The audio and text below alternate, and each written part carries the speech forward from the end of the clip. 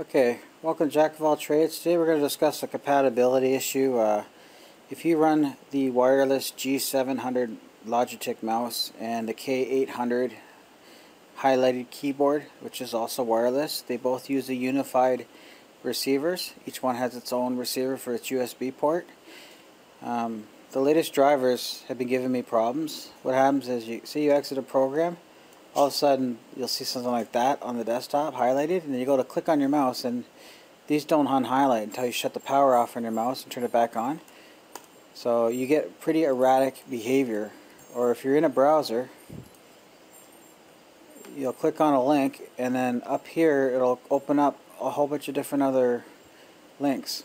So your mouse and your keyboard, or you start to type on your keyboard and you end up with like different letters and your capitals are not capital.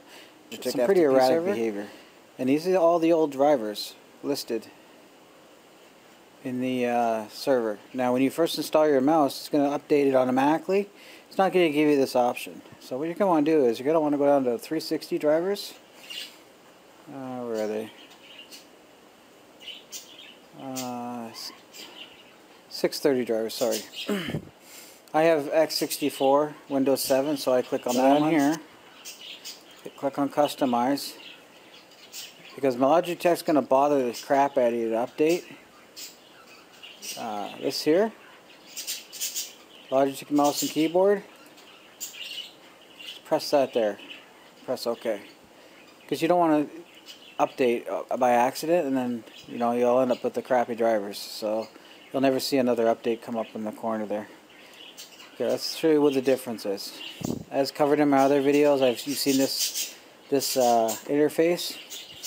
The new interface is a black screen with a mouse like that. It's three-dimensional, and you got options to click on mouses here. This is the older one.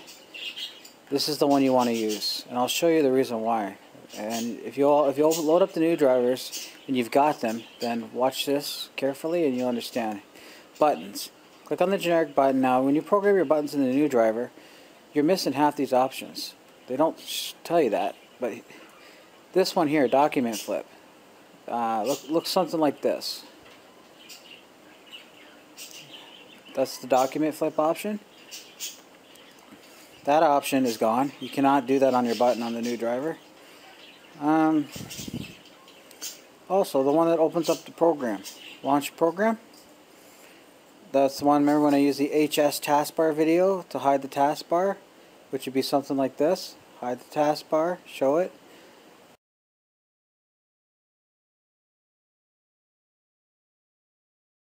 So I just thought that this video might be informative for the users that run the G700 or the K800 keyboard and have driver problems and issues with erratic behavior. You can also do another thing. You can also take the battery out of the mouse, press on all the mouse buttons until it resets the capacitors in the mouse, and then put the mouse battery back in, and that might help. Do that with the keyboard as well. But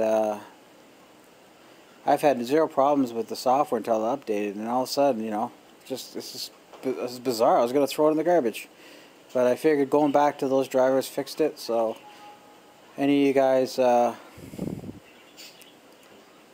guys have this issue, this is how you fix it. So thanks for watching Jack of all trades. Please subscribe, leave a comment, look for more videos to come in the future. Have a good night.